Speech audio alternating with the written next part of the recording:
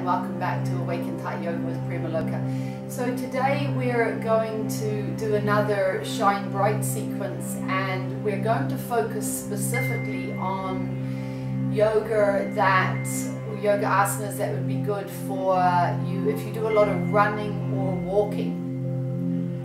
So there's a lot that goes on with a lot of physical impact on the body if you do a lot of running, and also if you do a lot of walking, especially walking with pace as opposed to gentle strolling.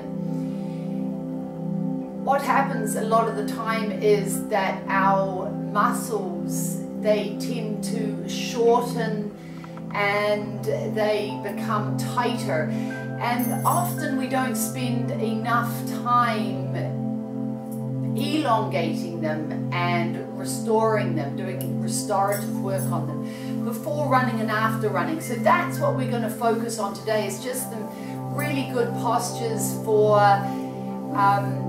restoring, elongating, muscles, fibers and tendons, ligaments that are put under a lot of stress, as well as the joints that are put under a lot of stress during the repetitive impact that running can often cause. We all know that if you do a lot of running or walking, you can suffer from tight hamstrings, tight shins, and even your feet become tight. The gastrocnemius, the calf muscles, you can store a lot of tension up in your shoulders and your neck and the traps area of your back due to the physicality and the impact. So the body can be put under a lot of stress and physical stress, and so yoga will help to bring balance as well as strength and increase your range of motion and help you sync your breath. So let's get going. Those are just a few of the benefits. So I'm going to ask you to come. The first pose we're going to move into, so come to sit on your heels, is up into Samita Asana or Mountain Downward Dog pose. Actually, before we start, I'm going to ask you to sit in between in a version of Hero's pose. So if you can, widen the heels apart and sit your buttocks in between, and already you should start to feel a nice stretch coming into your shins and your feet and your ankles. Draw the navel in, lengthen through the spine, drop the shoulders away from the ears, and we'll focus on a few breaths as we always do. Quieten the mind, become aware of the sound of the inhalation and the exhalation. Draw the breath, long, full breaths up from the tailbone to the top of the spine, from the top of the spine back to the tailbone. Focus on this rhythm and this pattern as you breathe in and out, up and down the spine.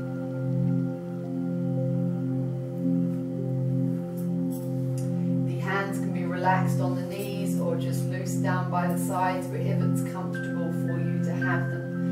The thumb and forefinger can be joined if that's comfortable. Tuck down the chin slightly and lengthen through the back of the neck.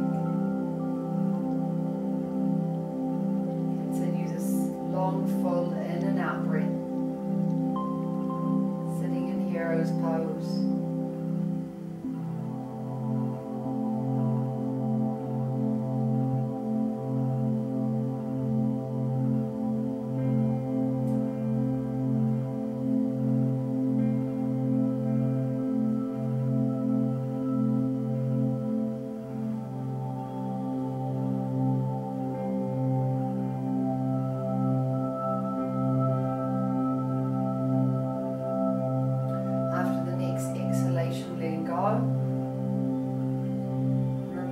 As we move through these postures that we're still going to be very deeply connected to our breath, because as well as the physical benefits that we're going to create for our our body. We still want to keep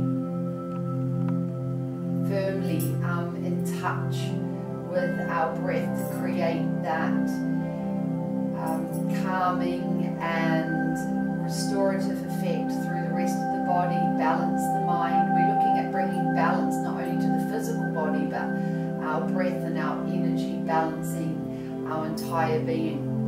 So coming up now onto the heels, drawing the navel in, sweeping the hands out long in front of us, finding yourself on your knees, tucking your toes under, drawing your navel back towards the spine. Lift up, lift the buttocks up to the sky, come up onto your toes. Spread the toes wide from the little toe all the way through to the big toe. Create space between the toes. My knees are bent. And then push back with the buttocks. Rotate the tailbone towards the sky. Feel the belly start to concave. Have the head resting in between the arms, insides of the elbows facing each other, and then slowly start to ease the heels down towards the floor. The arms are about shoulder width apart. The legs or the feet are around hip width apart. Push back as you rotate the tailbone to the sky. Push and extend back through the calves, backs of the thighs. Feel the hamstrings start to lengthen all the way. Feel the stretch all the way up into the hips. Lengthen through the spine. Breathe deeply. If you know the Ujjayi breath, then move into it straight away. If you're not very familiar with it, then we just restrict the glottis at the back of the throat, thicken through the walls of the inside of the throat. The breath becomes slightly raspy and feels as if it's entering and leaving the body at the pit of the throat. Breathe deeply. Rotate the armpits towards yourself, like turn your armpits in, and as you do, you should bring space and flatness to in between the shoulder blades, in the traps area of the back where we store a lot of tension. Breathing deeply. Come up on an in-breath, all the way up onto the tips of the toes. Exhale the heels back to the floor. I'm going to ask you to take a hand's length forward. Move the hand about a hand length forward on the mat and ease back again and feel into the difference.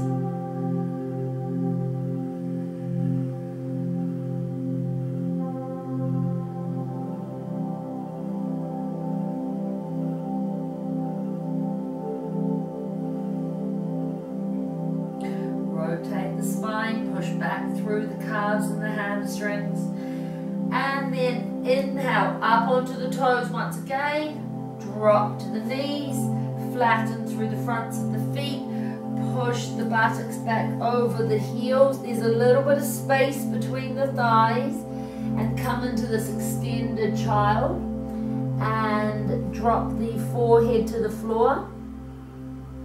If that's not comfortable to do that, if you're feeling a strain, then you can bring at least one hand back, make a fist and place your forehead on it. We're not going to spend too long here though. Walk the hands towards the top of the mat.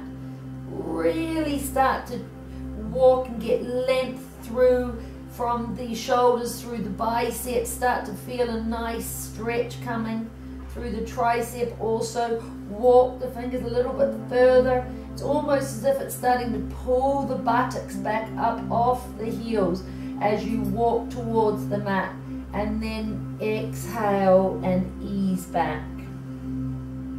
Inhale, come up onto the knees, drop down onto your elbows and your lower arms, and we have a parallel distance between the insides of both elbows, which are around shoulder width apart. Look back to our knees, and which are stacked under our hips. We're going to drop the forehead down to the mat, and we cup the crown of the head. We inhale, tuck the toes under and push up. And the elbows are taking most of the body weight, but the crown of the head is in touch with the hands, and just further from the crown forward is in touch with the mat. And then we're going to ask our feet and to lower towards the mat. So find the space that will allow you to lower the heels towards the mat. Push into the heels, rotate the tailbone, and feel a deep stretch from the insteps all the way back through the heels, up through the gastrocnemius, all the way up into the hamstrings, into the hip flexors, length through the spine. Inhale, exhale, push down into the heels. Inhale, exhale, drop to the knees. This time bring the hands all the way back behind you. Lower the forehead to the floor.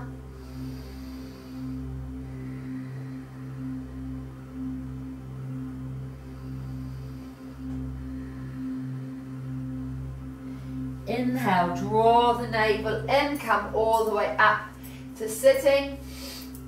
And once again, we're going to move into hero's pose. This time, we're going to sit the buttocks all the way down, hopefully in between the heels, widen them off a little bit further apart than we did before. And we're going to come back onto our elbows. Now, if it feels comfortable to have the thighs together, please do so. If not, don't endanger your knees and feel that, you know, bring space to between the thighs. It's up to you. And then start to come down as far as you can until you really feel a nice stretch coming into the quads. And if you feel that you can come all the way down, do so. And to get a nice stretch and opening through the shoulders, you can lift the arms up, bring them above the head and clasp the elbows, only if that's comfortable. Flatten through the back.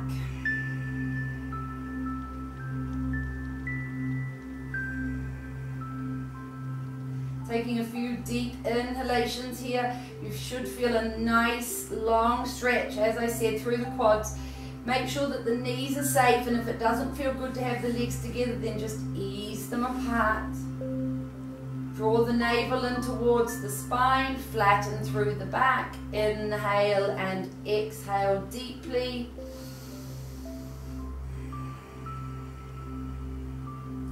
Release the hands back to the feet. If it's comfortable, take hold of the heels or have the thumbs over the insteps and the hands wrapped around the base of the ankles.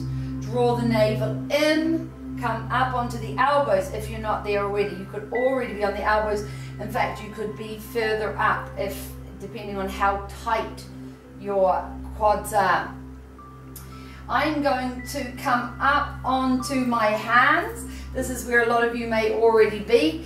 If it's comfortable for you, we're going to push up. Now, you may only just get to here, and if you do, widen through the shoulders, draw up through the sternum. So we're looking at widening and dropping the shoulders. If it feels comfortable to come up a little bit further, come up onto your knees a little bit further and take hold of the heels and drop the head back.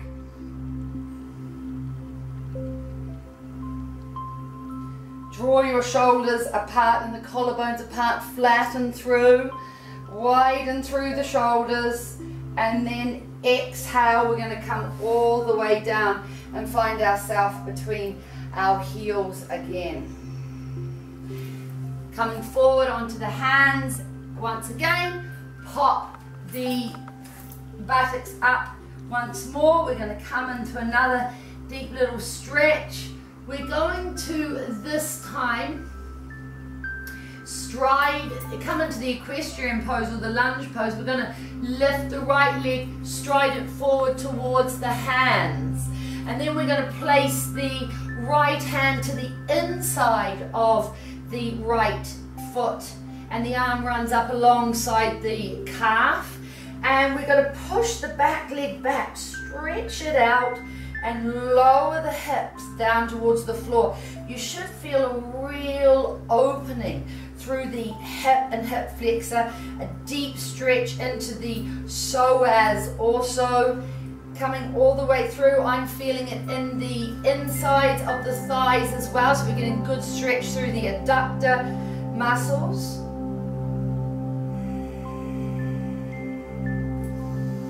Lower and push back. Toes are flat on the floor, and push the heel towards the back of the room, and then drop the knee, and we're going to slide the hands back towards the knee and flatten through the right leg, so the chest comes down towards the bent knee, and we have nice length all the way through the gastrocnemius and the hamstring.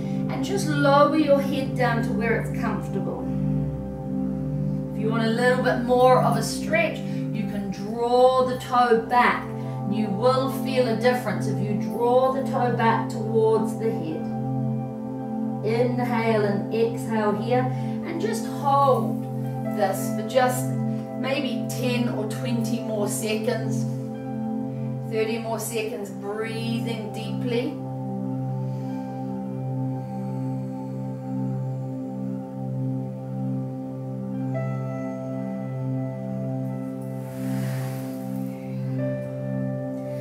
Then we're going to bring the hands back down by the sides, push up, and come back to where we started. Okay, we're just going to hold this for just a few seconds. We're going to bring the hand back to the inside once again. We're going to go a little bit deeper into that psoas stretch. If it feels comfortable, we drop down onto our elbows, Priya Pranamasana to the hands, and we tuck the calf and knee in towards the upper arm and shoulder. Couple of breaths here. Push back into the heel. And then place the hands once again onto the floor, fingers spread wide, push off, and come back into your downward dog. And we're going to move straight to the opposing side. So we've got the left leg now. We're going to stride it to the outside edge of the left arm. And we're going to lower the hip towards the floor, push back into the back heel.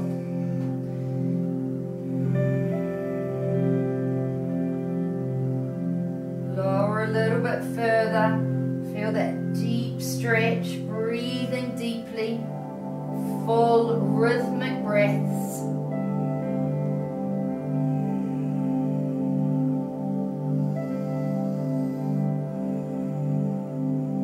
And then drop that knee and push the buttocks back over the heel as you slide the hands towards the bent knee. And then just come down as far as is comfortable. Rest where it feels comfortable. Draw the head down towards the knee. If you feel like you'd like that little bit more of an extension, you can take hold of the toe of the extended leg. And you draw it back towards your shoulder. Draw the navel in.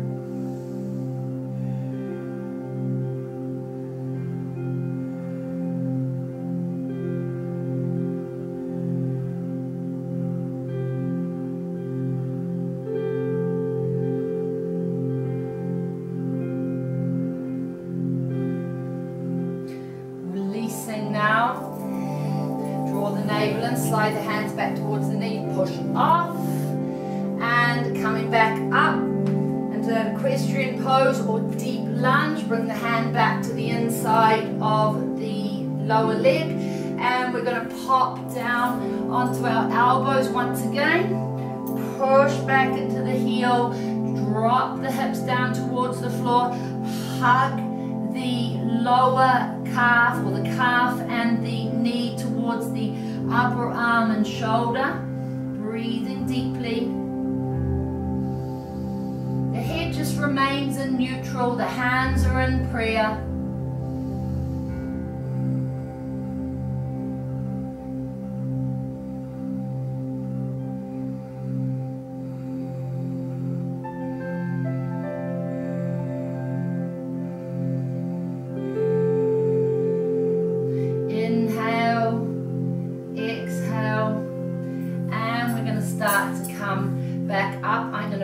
Off the back foot and sweep the front foot back. Find myself back in mountain once again. Ease my heels to the floor. Rotate the tailbone and then drop down. Push all the way back to extended child. Deep breath in and out. Draw the navel in, come all the way up. Sweep the feet out to the side and collapse the buttocks onto the floor. Sweep the feet around in front of you. And we're going to move into bound angle or Tatalyasana, the butterfly pose. Here we're going to work on the hip flexors and strengthen and elongate the adductor muscles, the insides of the thighs, which are very equally important in running and walking. Bring the feet, clasp them together, interlace the fingers, length through the spine, drop the shoulders away from the ears, tuck the chin in, length through the neck. Inhale, draw the knees up towards the shoulders.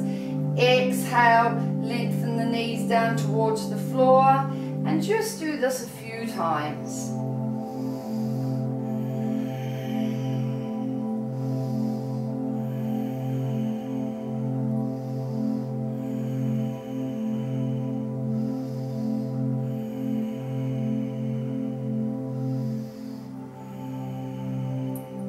And then just hold.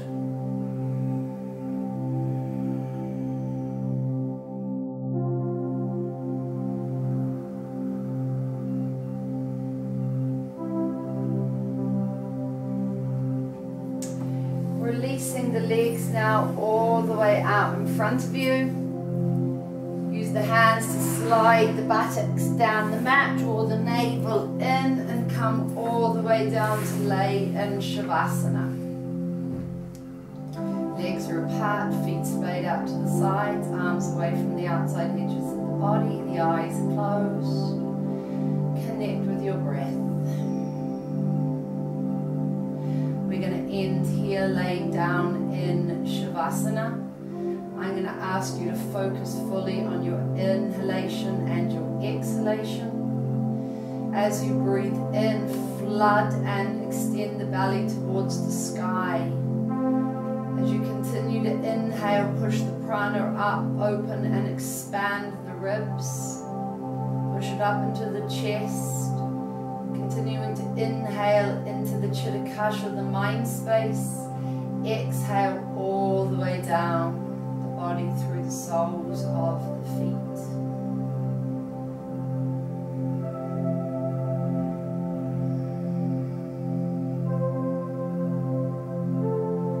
Focus only on this rhythm of the breath.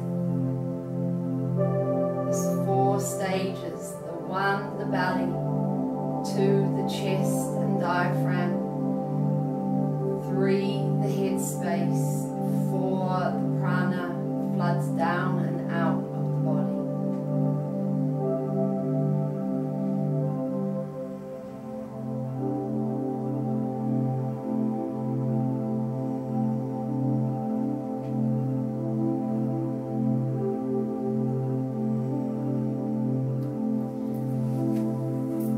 ask you to continue this for as long as you have time today. If you need to move on, then you will gently and safely turn over onto the right and spend a little bit of time on the right before coming up and releasing. Thank you for joining me today. This is going to be part one of a two-part series for runners and walkers, so look out for the second part. Namaste.